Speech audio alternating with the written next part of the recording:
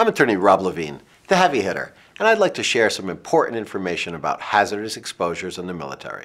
This might include exposure to Agent Orange, burn pits, contaminated water at Camp Lejeune, and other dangerous toxins. If you've been affected by hazardous exposure during your military service, you may be eligible for compensation from the VA. If you need assistance with a VA appeal, get your free consultation with me, Rob Levine, the heavy hitter, by dialing the number on your screen right now.